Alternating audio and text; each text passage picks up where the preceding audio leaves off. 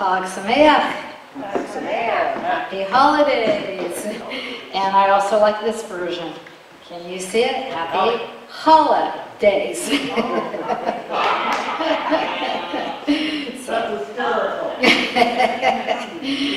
I was gifted this last year at the end of Chanukah. I hardly got to wear it. I'm enjoying this year. Wonderful. So thank you. Todah. Oops, my tablet went upside down. Hold on just a second. It twists every which way, but some learn to read Hebrew upside down, sideways, whatever way they were. In accordance with the scroll, they learned to read Hebrew that way, but I didn't. So, we've had a wonderful time rejoicing, and I agree to have the joy of youth with us tonight. It's such a blessing to see her enthusiasm, and Tony, you're a great teacher. So It makes me feel just like a child. it brings out the childness, doesn't it? And we all have that childness. We should never lose that. But it is a family celebration. It really is. Hanukkah is a fun time. Not all of our holidays or holy days do we get to just really enjoy. This is when we enjoy, and it is centered very much around the family. I want to share just a bit of the history first, and then I will tell you how the family celebrates it. I'm trying to get some things in order here so that I can flow smoothly. But Bruce gave us the Brit Hadashah, Yochanan, where we have Yeshua celebrating Chanukah, but I want to go back a little bit further in history before that time. And if I were to have asked you, if you hadn't jumped in and done our Brit Hadashah, if I had asked you, where do we find Chanukah and how to keep it according to the scriptures, where do we find it in our Tanakh? And of course, the answer is it's not there. It is one of our holidays, one of our holy days is the name that holidays comes from. But how do we find it then if it's not mandated to us along with the others that we find mostly in Vayikra in Leviticus? Well, the reason why it is not there is because it hadn't happened yet. In history, it comes between the testamental periods. That means that our Tanakh was closed. It had been written and not yet had started the recordings that we call the Brit Hadashah. That is why we don't find it there.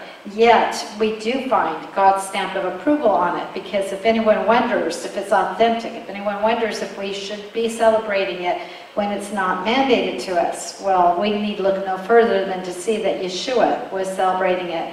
When it says that he walked in Solomon's colonnade or Shlomo's portico or whatever words yours has, in the English it loses it, but for those of us with a Jewish background, we know that's where they gathered to do the celebrating. So telling us that he was at the temple and he was in this area was telling us he was celebrating the Feast of Dedication. So if he put a stamp of approval on it, I think we could put our stamp of approval on it also.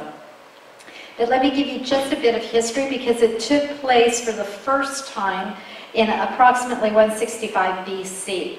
If I back up a little bit more than that, go back to 336 BC with me, and you have a name that's familiar to the Jewish and the Gentile world, and that is Alexander the Great. We know that he came into power as a world emperor in 336, and he was very high-minded. He was a cultured emperor, and he used Greek civilization to unite a vast array of nations under him. He allowed them to bring in their cultures, but he also laid down a foundation that was the Greek culture. Greek is the language. He brought the greatest library, size-wise, the biggest library, the works of all the nations together into Alexandria. And it's somewhere in the time period, in the 1st, 2nd century BC, somewhere in there, possibly even up to the 3rd century BC, that we have our Septuagint, which was the Greek translation of the Tanakh. It was the Hebrew scriptures put into Greek. He was pushing forward this common language and the common culture, so much so that we come into a period of time when we have what became known as Hellenistic Jews. These were Jewish people who were speaking Greek. They went on so much into the Greek culture, many of them lost their Jewish flavor. They lost and forgotten their traditions, and there became almost an abandoning of the traditional ways. So there were those who called themselves Hellenists and followed with that, but then the traditionalists came up also during this time and held on to that Jewishness and kept passing it down. Children are very important to us because we pass it down and we pass it down, and we see that through all of our holy days, incorporating and teaching the children. Well, time passes, and Alexander the Great dies, and he was so great an emperor that no one could step into his shoes fully and keep control of the entire world. So as history tells us, his kingdom was divided up into 4 empires. We're going to look at one of those 4 who came out, and this would be the one, and if I say his name wrong, forgive me, I don't know my correct pronunciation, I don't know whose is correct, but I say Antiochus, because that's easy for us to hear and understand. Antiochus IV had the throne, so to speak. He had the control of the area in Syria. You have your Seleucids in Syria, you had your Ptolemies in Egypt. If I drew you a very simple map, I would put Syria up north, I would put Egypt down south, and what's right in between? Israel. Still is. And it still is. Always is and always will be. And if you see any map without the name Israel on it, it is wrong. It is false. Get rid of it. But we won't go political now, will we? Antiochus deified himself. He looked upon himself as a god, and he wanted the people to look at him like a god, and so he called himself Antiochus Epiphanes. Epiphanes means God made manifest. You will hear people say today, oh, I had an epiphany, and usually they're speaking to something religious. This is where the word comes from. I love our Hebrew people. They had a better name. They took it close, but they brought what I think was more truth, and they called him Alexander Epiphanes. And this word meant the mad one. And I think it fit him well. He was embroiled in wars with Egypt. There was a war in 169 BC. There was another war in 168 BC. And there was a power struggle going on for control of Jerusalem. Is there anything new under the sun? We still have a power struggle going on, a fight over who gets to be in total control of Jerusalem. Yet God told us. He put his name on it, and he gave it to the Jewish people, and it should be undivided, and it belongs to Israel. Again, though, we won't go into the political side, but I have to say what, I have to get on my soapbox a little bit.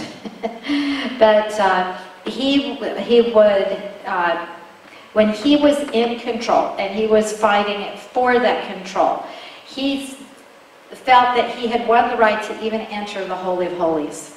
He did take most of the treasures out of the temple, took them for himself, and on his second expedition, going down through Israel into Egypt, he wanted to take control of Egypt also. I think he was trying to be like Alexander the Great. But Rome was rising at this time, and Rome was not about to let this person from Syria, from that area, take control of Egypt.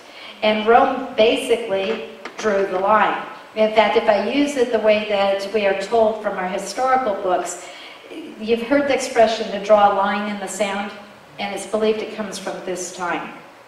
Because, and I have to look to get my name right, Gaius Popilius Olenus, I'm not sure how to say it. He met Antiochus. This is now 168 BC.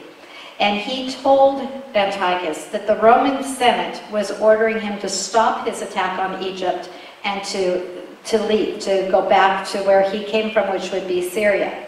Well, Antiochus had a bit of an attitude. Remember, he thinks he's a god, and he basically said he'd think it over. He'd discuss it with his council, and then he'd get back to Popilius. I don't know how to say this name.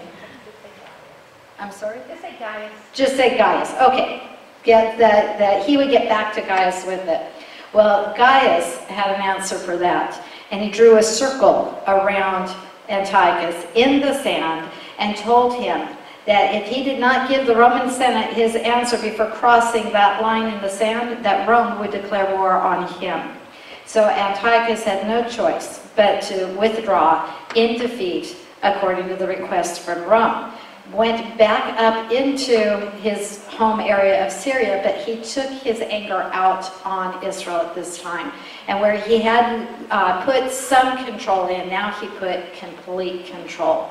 He stopped Shabbat practices at all. If you were caught keeping the Shabbat, you were put to death.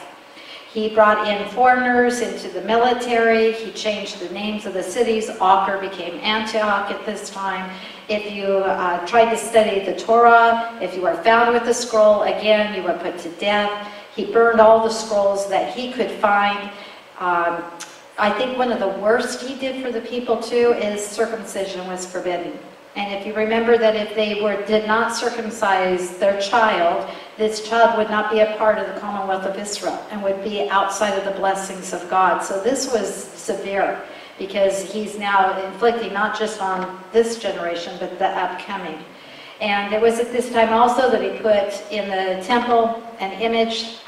Most of the books agree that it was to Zeus. It doesn't matter. It was to a false god. Slew a pig on the altar.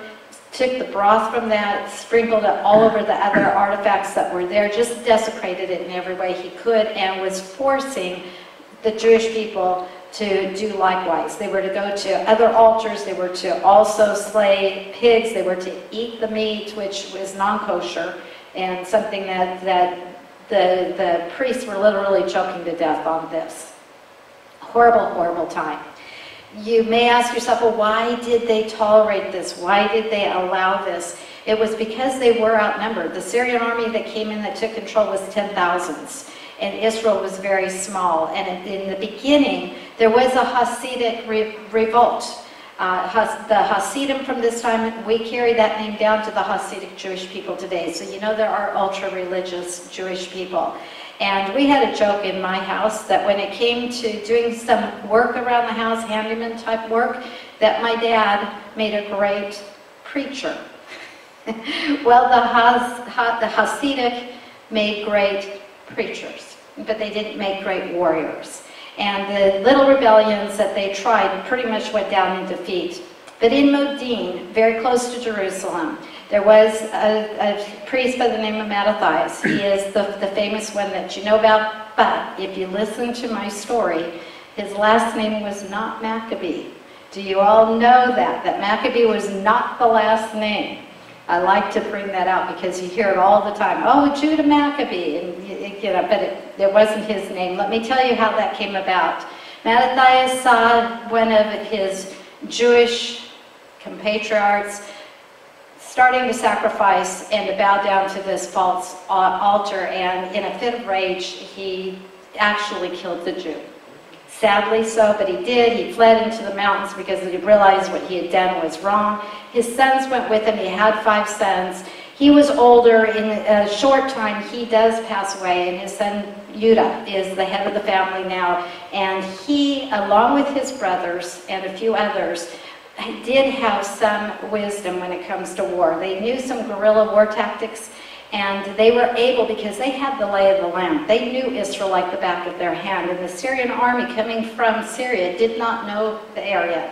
So they began to set traps, and they'd lead the army in to be like chasing after them, but they'd lead them into dead ends. They'd lead them into caves that had no exits, and they were able to fight against the Syrian army. I think the biggest difference, though, is they went in with a battle cry. That battle cry is how we get that name Maccabee.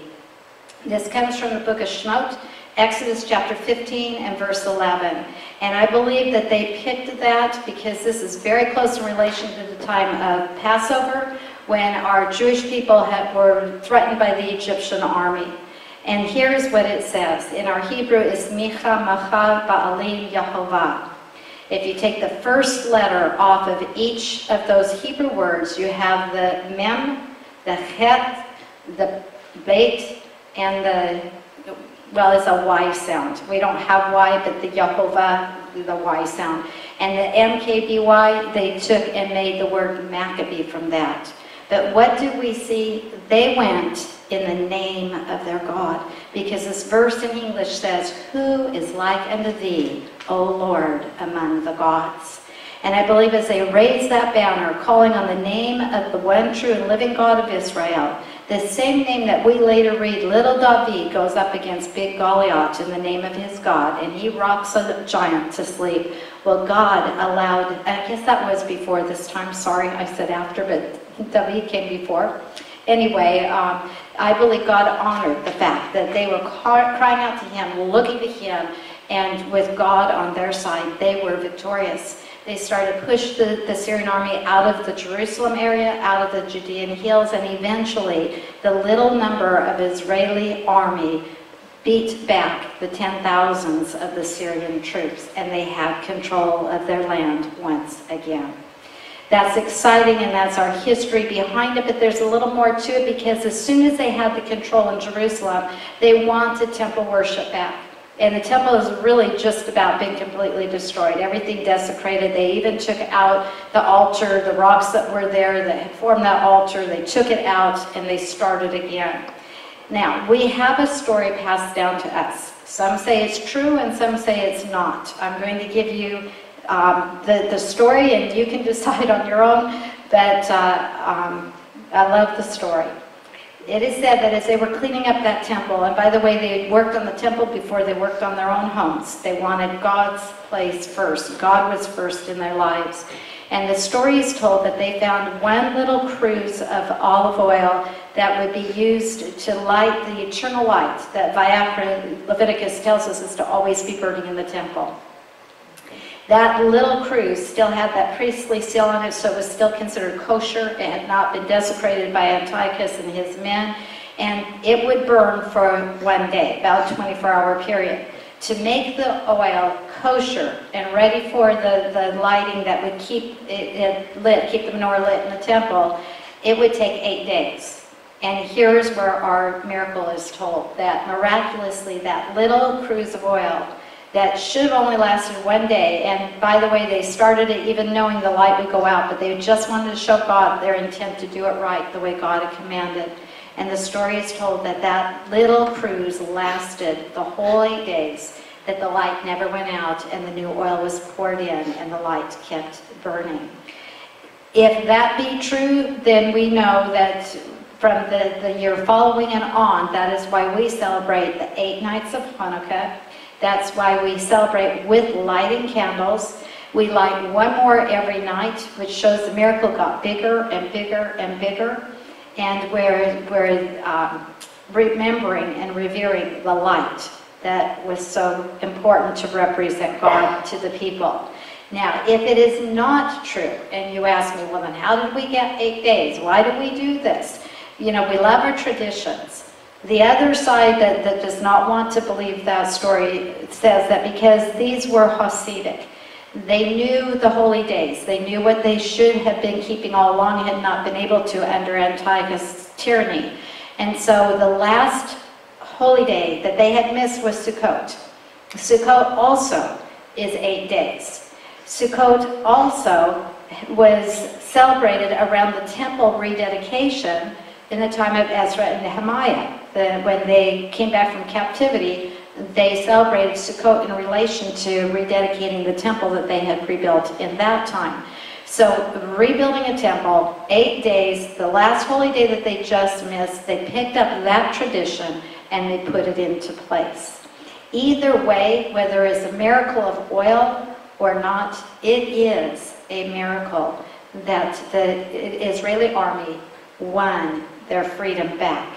It is a miracle that the Jewish people were not wiped off the face of the map. Remember I said if you see a map without the name Israel there, it's not a good map. There are those today who make maps who do not put the name Israel there and who do not want to see the Jews survive today. They are still trying to push Israel off the face of the map.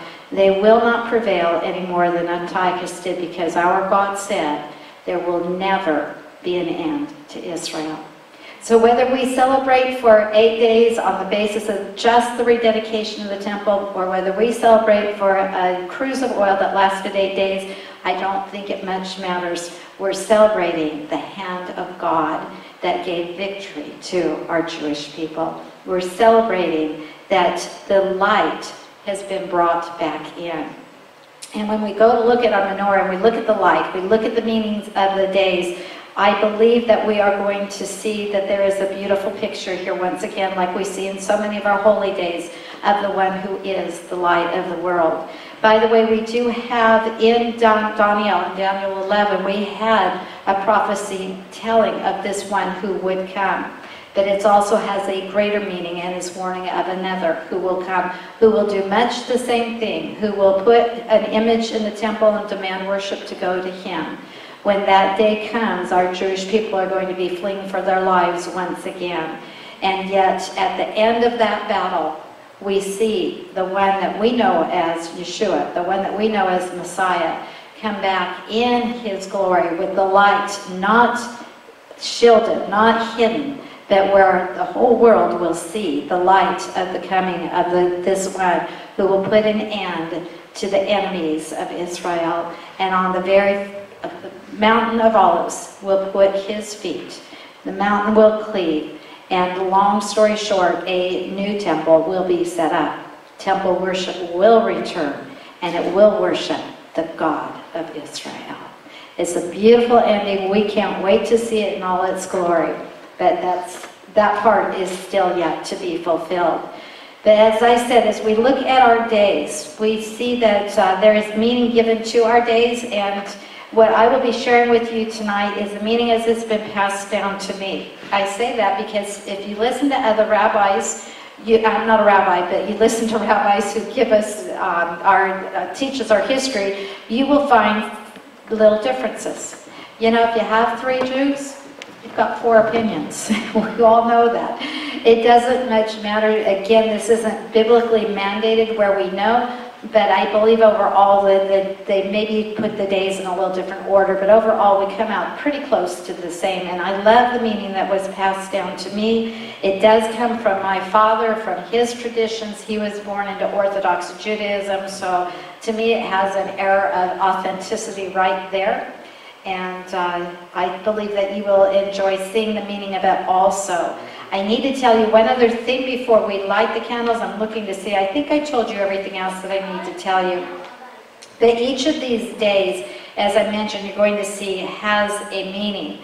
But as you know, if you've lit the menorahs, and if you don't know, the Shamash candle is a little bit higher than all of the other candles. This is a Chanukah. It's not just a menorah, it is a Chanukah.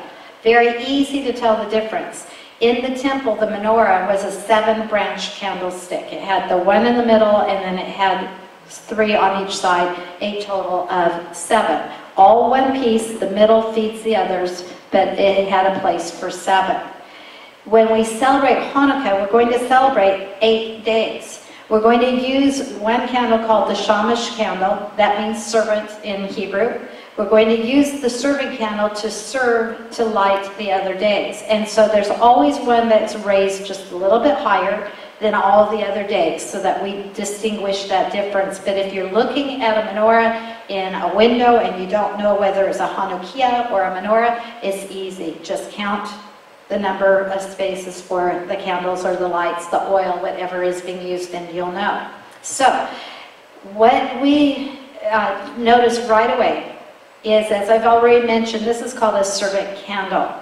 Now, I believe, and I'm going to tip my hand because I think it's easier to see the whole picture if you're with me on the same page from the beginning. I believe that we are going to see a picture of our Messiah in this. He spoke to the world of his day, and he said, I am. As soon as I stop right there, every Jewish mind should have gone back to Moshe's day, back to the burning bush, and hearing that voice when Moshe asked, who do I say sent me? You say, I am. Then we see in our Brit Chadashah, we see other adjectives or nouns put onto that. I am Simply to just give you one idea, I am the bread of life. And we see that he talks about being the bread come down out of heaven that feeds all who are hungry. In this, that fits with our Chanukah celebration, we hear him say in Yochanan John, chapter 8 and verse 12, I am the light of the world. Chanukah is all about the light. It is the feast of dedication, the festival of lights. It's the rededication of the temple. Remember the light in the temple. It all focuses around the light. And lest I forget to tell you later, our Jewish people, as I said, it's a family celebration. They gather around the Chanukah each night. They light one more candle each night. Each candle will burn all the way down. I'll explain that as I'm going. They sing songs, and they're fun songs. The kids play dreidel, which is like a top game. They spin it. They're playing for Chanukah gelt. Ooh, chocolate money. Yum.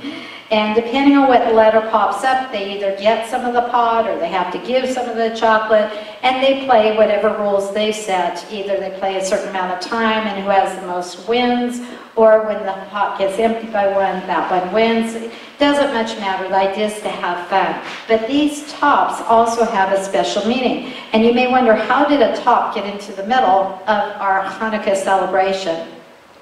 The letters on each side stand as an acronym, and it stands for A Great Miracle Happened There. Now that's an American dreidel. If you buy it in Israel, it literally has a different acronym that stands for A Great Miracle Happened Here. So if you want to know whether you have an Israeli or an American dreidel, you can look at the letters and know which you have. And again, they would spin this and play. But how did that become part of our story? Remember when I said that Antiochus declared if you were found with a Torah scroll, you were put to death, the scrolls were burned? Well, of course, the religious Jews valuing those scrolls, as I brought out to you before, that it's like a living soul to them. When they are so worn they cannot be used, they are given a burial. So obviously they didn't want the scrolls burned or desecrated in any way, and they hid as many as they could, as quickly as they could in some of the caves. And then they would sneak out to go study out there, because remember, they can't study in the temple. They can't study in their, what we call today, their yeshiva. They had to find places that they could hide and study.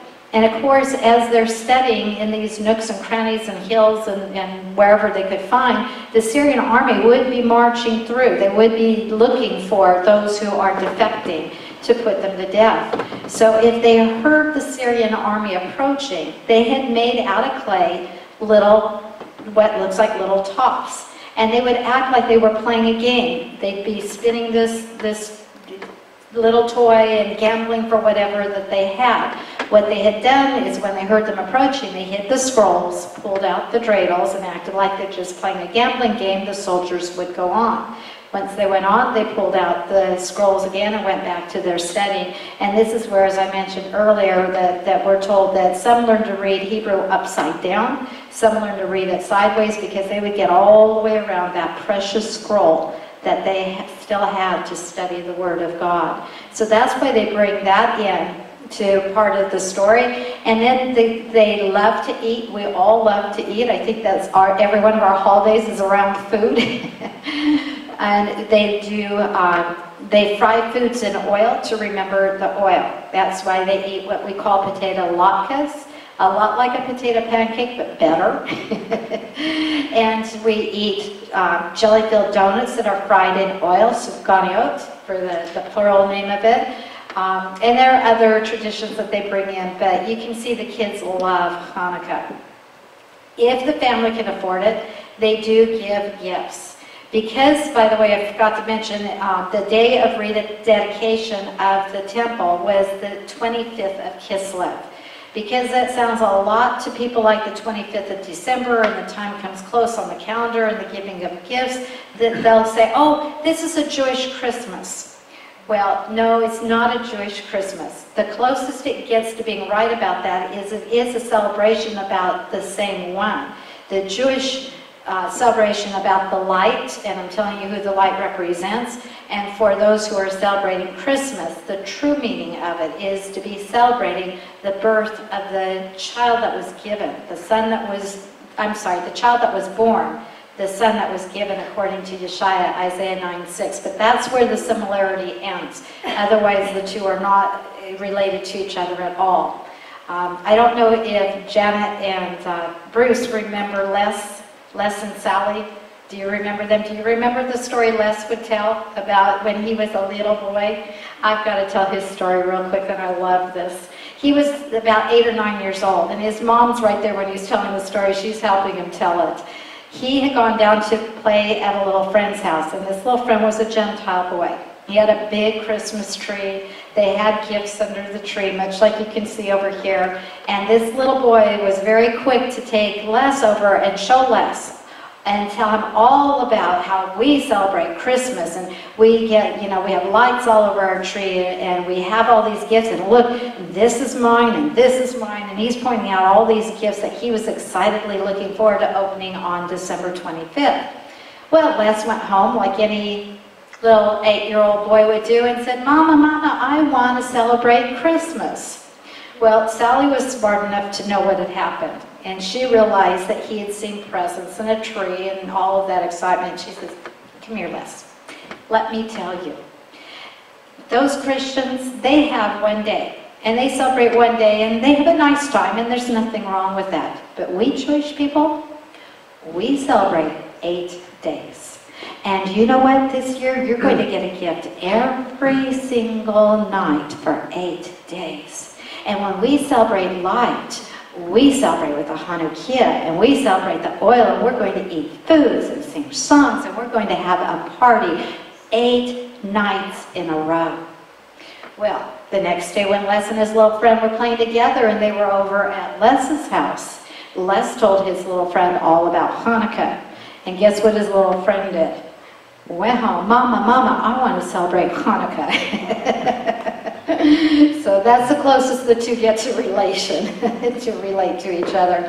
But again now, as we look at the meaning behind this, as we see that this servant candle, and I believe represents well the one who we call the light of the world, the one who said that's who he was, I think also is interesting to note. Very likely when he said, and I read the whole verse, I am the light of the world. He who follows me will not walk in darkness, but will have the light of life. I believe that he was drawing on Yeshaya, on Isaiah's prophecy in chapter 9 and verse 2, where it said, the people who walk in darkness will see a great light. Those who live in a dark land, the light will shine on them. I believe it was prophetically speaking of the coming light, the one who now was saying to them, I am that light. I am the light of the world. It's recorded for us also by Matthew in our first book in our Brit Hadashah, written by Jewish Matthew, chapter 4 and verse 16. Again, you can read it on your own, but saying that people who were sitting in darkness saw a great light. Now, in fact, I'll read it for you. Those who were sitting in the land in the shadow of death, upon them a light dawned. I believe the light did come into the world. When Yeshua chose to say this, we don't know exactly what time it was. It could have been Chanukah time. If it were so, at this time, they had a 75-foot tall menorah that was burning in the court of the women on the hilltop of the temple overlooking Jerusalem. That Chanukah would burn all night long. And by the time they had 8 nights aglow, it was a light that could be seen all around. A constant reminder to the Jewish population of the importance of the light of this holy day. If it were not that time, the other time that it could have been was, again, Sukkot. Sukkot, they had 4 75-foot tall menorahs burning in the court of the women. And again, all night long, the example that it would have been, the light that was shed out. If you've ever been to Jerusalem, go see. If you haven't, go at night to see the walls around Jerusalem with the light on them. You know why it's called Jerusalem the Golden. Light takes on a special aura and a special meaning there. And if it were either one of these times, you could see how Yeshua could have even pointed to that menorah, that Chanukah, or menorah, depending on which it was, but pointing to it and using that as the object lesson for the people. Tehillim, Psalm 27:1 says, "The Lord is my light and my salvation." And with that in mind, keep that in mind as we take our servant candle. And, you know, I took my matches down for us to light the others. Could someone bring me a little box of matches, please? I didn't realize that I should have brought it back up. I apologize. Thank you very much. We're going to light by our servant candle and give the meaning to those days. We'll go through it quickly. Thank you. Those who are with me in person, I can give you papers that have the days and the scriptures that I'm going to give. But if you're not here, we'll try to work something out if you want, you know, it. Because I may go a little too fast for you to write them down completely. But we take on the very first night, we light our first candle. It's always lit by our servant candles. So we actually start with 2 candles. And we always start on the right. And can't get it off my sticky stuff. There we go. And we light the first.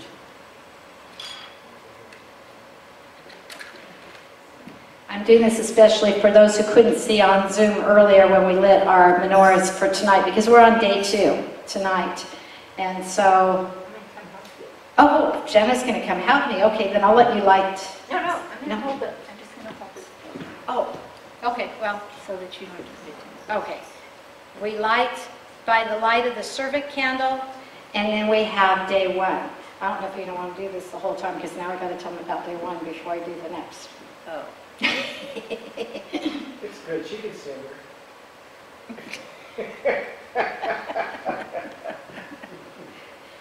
What can I say to that? We've been enlightened. Do whichever way you want. But now, depending on which rabbi you talk to, like I say, you can hear a little difference of the meaning, but usually day 1 means light or life. And I'm going to have to get to my tablet because it's got my scripture verses all ready for us.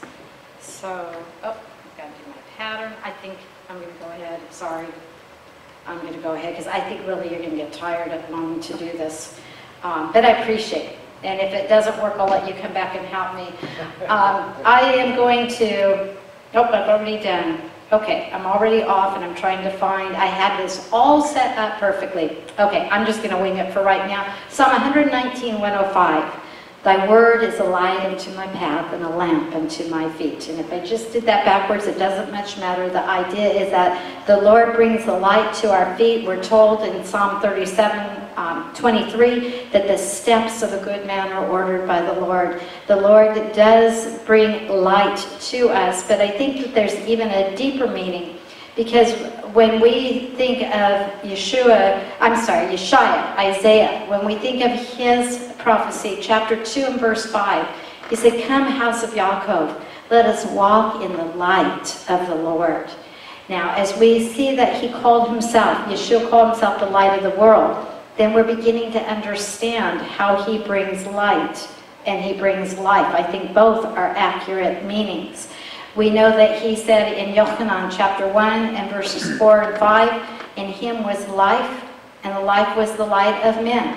The light shines in the darkness, and the darkness did not comprehend it." If you don't know what that means, it means the darkness wasn't able to swallow up. It could not take away that light. And we know that to be true. You cannot have darkness where you have light. The darkness has to flee. It couldn't comprehend the light. The light was the greater. Life, we know, is very precious, especially to the Jewish person. They're taught to value life above everything else. They're taught, they teach their children, we joke and we say, you know, that the mamas only want doctors and lawyers, but what's really behind that is the Jewish person has been taught what you put into your mind cannot be taken from you. Everything you own can be. You can be stripped of your houses, of your goods, of your cars, of your wealth, of all your treasures. We saw that as recent as the Holocaust, where they lost everything.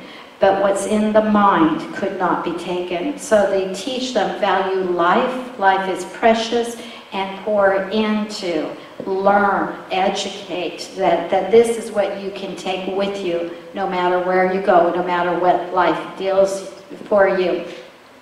So realizing how much they appreciate life, and then having Yeshua say, I am the life, and I give you life. What kind of life does he give? Yochanan 11:25 and 26 tells us he gives us abundant life. Abundant is more, better than we could think or ask, we're told later. And we also read in chapter 11, verses 25 and 26 of Yochanan, I am the resurrection and the life. He who believes in me shall live even if he dies. And everyone who lives and believes in me shall never die. Now, how can you never die and yet it says you die? Because in this one verse it's talking about the two parts that make us up. The shell, what we see when we look at each other, that part, the flesh dies. It's aging. We all know how much we're aging. Wait, do we know?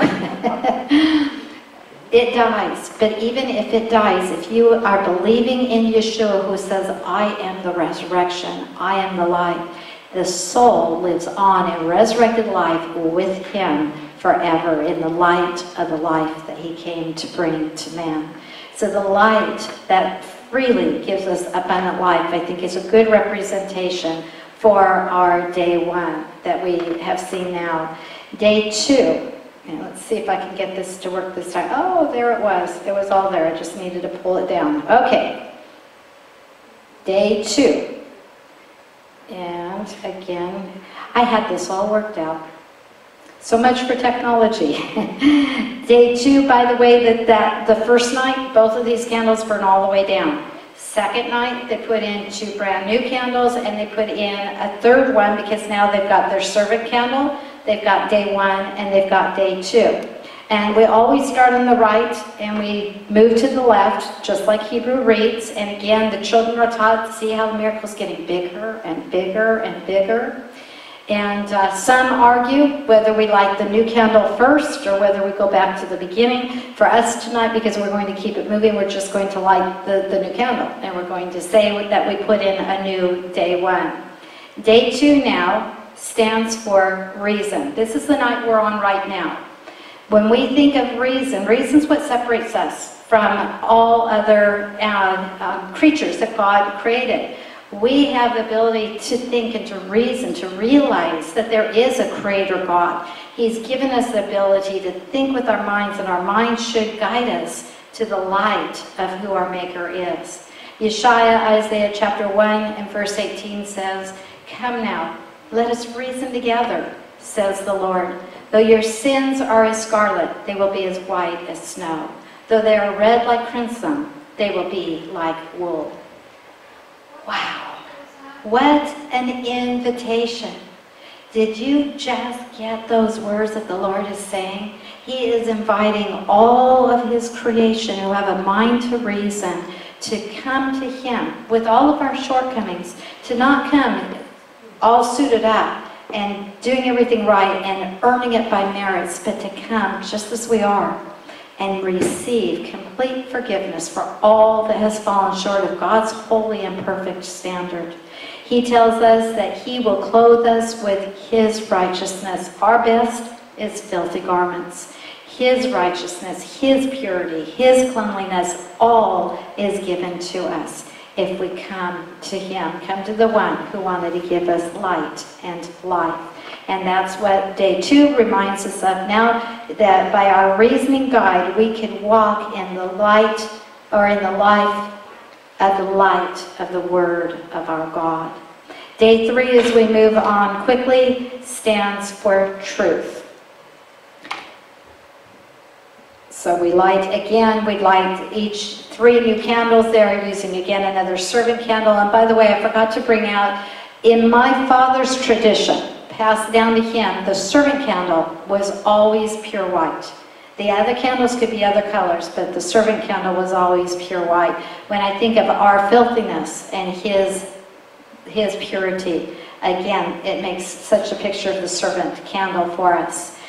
When we have truth, it opens our eyes to light. We stumble in darkness when we stumble over lies, and yet truth will dispel that darkness, and truth will bring us freedom. It nourishes happiness. It opens our eyes, and it points to fulfillment, because our scriptures tell us in Yochanan 8 and verse 32, You shall know the truth, and the truth will make you free. How do we know truth that makes us free? Well, there's another verse that Yochanan gave us, chapter 14 and verse 6, where Yeshua declared, I am the way, I am the truth, and I am the life. We've already talked about how he is the life, day one. Now we're seeing that he is the truth. And it says, no one comes to the Father, no one comes to Jehovah except through him.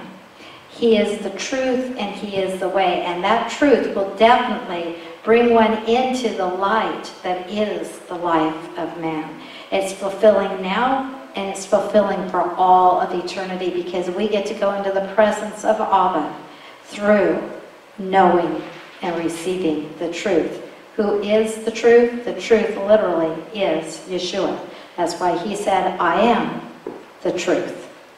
Day 4 follows on the heels quickly from this. We've got light and life, we've got reason, we've got truth, and day 4 is beauty. Isn't this a beautiful lesson that we are learning the pictures of our Messiah in this, and beauty fills the spot well as we light it. We remember that God promised that he would give us beauty for our ashes. We know out of the ashes of the Holocaust came the beauty of a reborn Israel, a land for our people. But day 4 also tells us that there's a beauty of the Lord.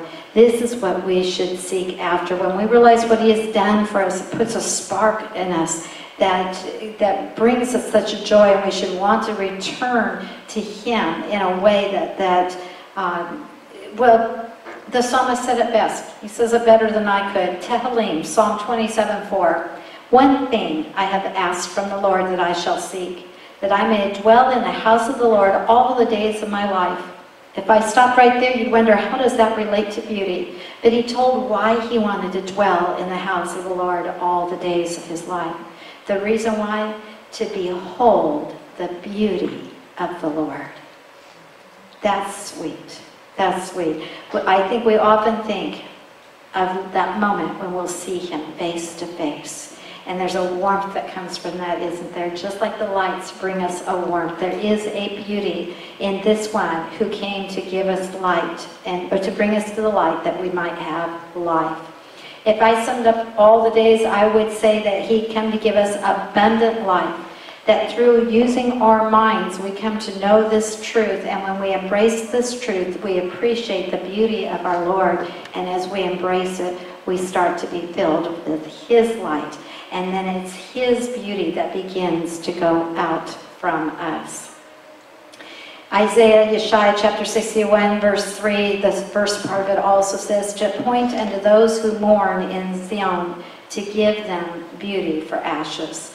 Even what's not beautiful in your life, he can turn to beauty when his touch is upon it, and to enjoy the beauty forever in the presence of our Creator. For all you have to do is to come through the sun. It couldn't be more beautiful than that. That leads us easily into our 5th day. The 5th day, they say, is the warmest candle, that it gives off the most light and the most heat. I don't know why they say that, but they do. And then they give it a very special meaning, one that I think will immediately resonate with, and that is love. That's why I picked red for our 5th day. I remember all the other days except for my servant candle could be any color. But on this day, the day of love, we realize love is the richest reward of life. We value love, I think, more than anything else in relation to each other and in relation to our God. The greatest gift that you can give someone is the gift of love. We see that, we're told that right in the beginning in our Torah, Vayakra, Leviticus chapter 17 and verse 11. For the life of the flesh is in the blood, and I have given it to you on the altar to make an atonement for your souls. For it is the blood that makes an atonement for the soul. This one who said he is the light of the world, this one who said that he came to point us to the way to the Father because he is bringing us the truth. He is the blood that was put on the altar. When did God give us blood on the altar? Did he come down and make an animal sacrifice? We know he never did. But he allowed his son to be the sin sacrifice for the entire world, not dying for his own sin because he lived perfectly. He could be the atonement, the propitiation for all who come to faith by believing in the shed blood. The love, that no greater love has this than one laid down his life for his friends. Yochanan 15 and 13. In Yochanan also chapter 4 verses 9 and 10 we have, by this the love of God was manifested in us, that God sent his only begotten Son into the world, so that we might live through him. In this is love. Not that we loved God, but that he loved us, and sent his Son to be the atonement for our sins. No greater example of love than to look at the life of Yeshua. There's no greater gift that could be given, and to bask in the warmth of that love, I agree. It's the richest, it's the most rewarding, it's the brightest light. And it's all brought to us by the atoning work of the one who, if you've noticed, has been serving to bring the light to others. Do you know that Yeshua stooped down from heaven to bring the light into the hearts of man? The same way we see the servant candle stoop down and bring the light into each day. Again, a picture of the love of our Messiah.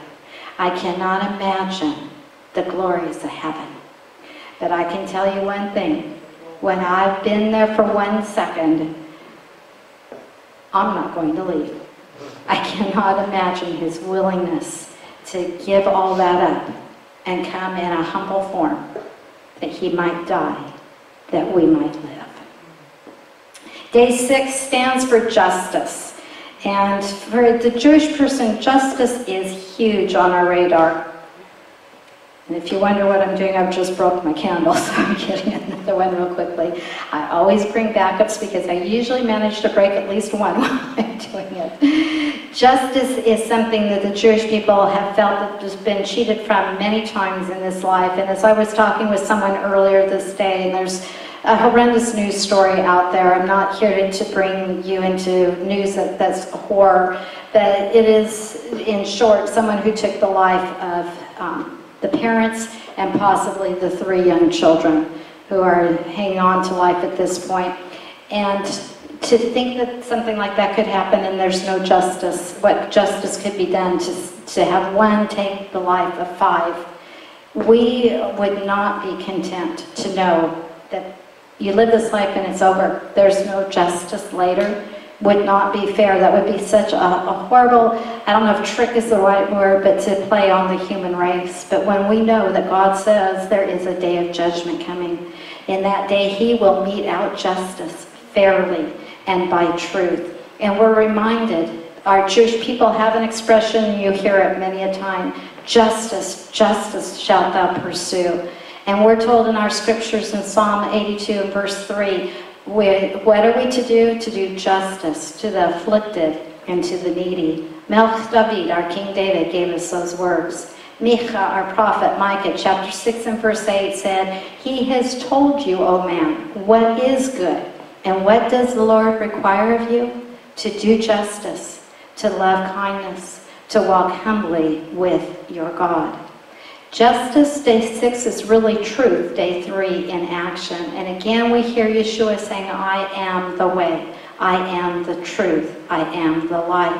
And if we exemplify, if we treat all with justice, if we see that he brought truth and justice into this world, and we see it's by the hand of a loving God who will mete out fairly, so one like Hitler did not get away with it. He will suffer the consequences of his actions. We see that justice. We see the love that keeps us from receiving what we deserve for our wrongdoings. When we come to accept his atonement, his propitiation in our place, we see that love of God again. We're told in Isaiah 53 and verse 6 that all of us are like sheep. We've all gone astray. You know, it's what sheep do best. They wander off. They need that shepherd to bring them back in. They will follow each other literally right off of the cliff. Boom, boom, boom, without hesitation. God knew that, used those sheep to tell us about ourselves. He said each one of us is turned to our own way. But the Lord laid on him the iniquity of us all. He took our just punishment, what we deserve. The wages of sin is death. Romans 6:23. But, I love that but, the gift of God is eternal life through Messiah, Yeshua, our Lord. If we come to Elohim, if we come to our God through Yeshua, and we're given justice through Yeshua, we are given a righteous life forever, a resurrection and an abundant life, because we've been forgiven. And he's taken away the sting of death and the sting of sin that this world has not found a solution for. And it never will, apart from Yeshua. Day 7, as we move on to day 7, this is a familiar word. Let's see, I guess I can use a yellow. Day 7 stands for shalom, peace. The world rests in justice and in truth, or when it does, I should say, then there will be shalom. Then there will be peace. To our Jewish people, this is so important. It's so important. It is our hello and our goodbye. We are literally saying to you, when you come, peace be to you. And when you go, we are literally saying, go in peace. We want the world to live in peace. There's a battle going on right now of whether to give back land or not. We know that they want the peace, P-I-E-C-E, called Israel. But they are not willing to live in peace, P-E-A-C-E, with Israel. As Golda Meir said, when the Arabs love their children more than they hate the Israelis, then we will have shalom. Peace is something that the world is looking for, that the world wants it. Israel's crying out for it. It's why she's even willing to concede and try to do different things to try to bring about this peace. But we cannot find it in the world. Yet we know that Yeshua, our servant, said, and this is recorded again by Yochanan John, chapter 14 and verse 27, peace, shalom, I leave with you. My shalom I give to you, not as the world gives do I give you. Let not your heart be troubled, nor let it be fearful. He is our peace. And when we come to him and we bring to him whatever is taking our peace from us, and we leave it at the foot of that cross that speaks of his love, we find that shalom. We find that he fills us up. When we turn to him, he tells us, and is recorded in Philippians 4, 6, and 7, be anxious for nothing, but in everything, by prayer and supplication, with thanksgiving, let your requests be made known to God, and the shalom of God, which surpasses all comprehension, shall guard your hearts and your minds in Mashiach, Yeshua, in Messiah, Jesus.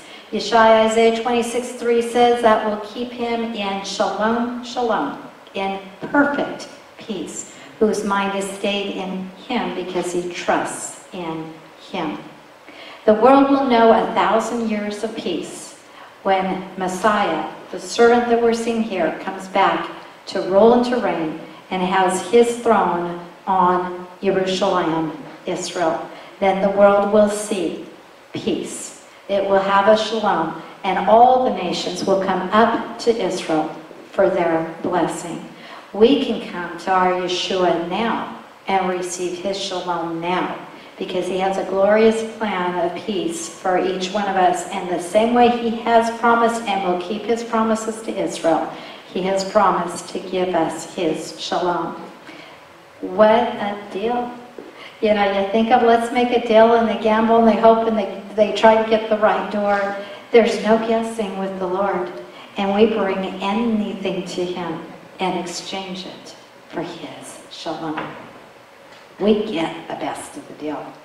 And we have come to our day 8. Let's see, we need another color, and I'm out of new colors. Okay, we'll just go back. I shouldn't get so picky because you probably all want me to finish. Here's one that looks a little different. No, it doesn't. But that's okay. It's on the other side of the menorah. Day 8, we are looking to our future. We are looking into eternity. We are looking into infinity, and I'm not talking about the car I drive, but I love driving an infinity and thinking I have an infinite future. I have an eternity that is glorious, and it comes to me freely through the gift of the one who came to bring me life. What I'm talking about is you never need to fear the future. You may have an unknown future. No one predicted COVID. No one knew back in February when they started closing things down that it would be a worldwide epidemic that we're still dealing with 10 months later and wonder where the end will come. You may be uncertain about your future for other reasons than COVID, but you never need to be concerned about an unknown future when it's in the hands of an all-knowing God. When you know your God, He will reveal to you a future, again, guiding your every step, guiding you on the way. We're told from Isaiah 55, verses 8, 9, that His ways are higher than our ways and His thoughts than our thoughts. Our God knows what tomorrow holds, and He's there for you already. If you're not able to sleep at night, don't count sheep. Talk to the shepherd. He's up anyway, and He's always in control. And He has promised for all those who believe in Him that He would give them life and give it to them abundantly, and that He would supply every need you have according to His riches in glory. You know, if you think you need something, He's got it. Someone once said that He owns the cattle on 1,000 hills. Okay, God, I need a little financial help. Could you sell a cow? I think He has a few to spare. My point being, His riches are infinite. The future He has for us is an eternity that we don't have a clue, but it is so glorious. It is ripe with hope. It is ripe with the same promise that God gave in Jeremiah chapter 29 and 11. He said, and this was for those who had their faith in God, He said, I have a plan for you. I have a future and a hope. He told Israel that at a very interesting time. Israel was not on top of the world, and it wasn't a glorious day. She was in that darkness that we've read and talked about. She was in gloom and doom, and she was going off into captivity. And yet in the middle of such a bleak circumstance comes this bright light of hope. I've got a future for you, Israel. I have the hope, and this is a sure hope. This isn't a, I hope it doesn't rain. This is a no. This hope in Scripture is the security that we have in the one who holds that future. Remember, we started out with, Thy word is a lamp unto my feet and a light unto my path. Messiah, Yeshua, is our guide, and He will guide us into that future and into the eternity where we are with Him. He has come to give us that kind of life. The light of the world knows no power of failure. All you need to do is plug into Yeshua. And just as this Shamash candle has bent down now and lit all of these days, He stooped down again from a heavenly home to come live among us, to die for us, but to raise for us, that in that resurrected life He could promise us resurrection, abundant life forever with Him. When we have that light come in, we're aglow. And the closer we draw to Him, the more that we do glow with His glory. And we should be giving that out. You know where the menorah belongs in your home? It belongs in the window, doesn't it? It's to be showing to the outside world the light. As we are lights to the outside world, they'll hear and know of this love and come to the truth also. The one who gives light and life through our mind, He doesn't tell you, this is, don't use your mind. You can be the most brilliant person on the face of this earth. And God is saying, come, let us reason together. Through the truth, you will find the way to the relationship with the Father, whose beauty He gives us for our ashes, who loved us so that He took on human form, confined Himself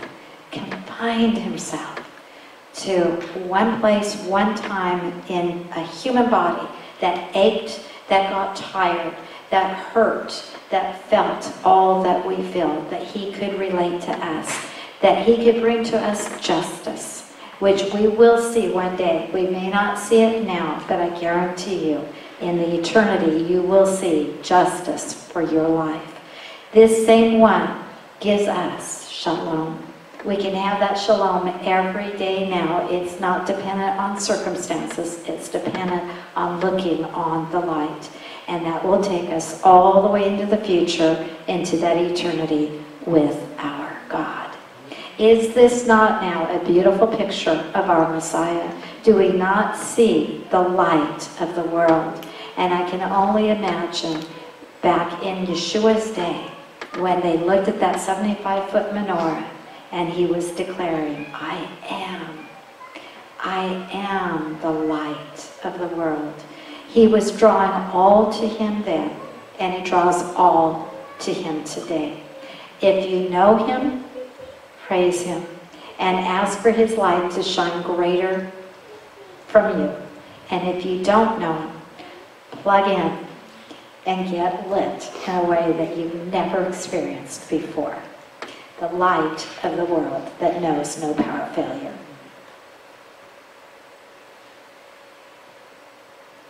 I have a surprise. Janet.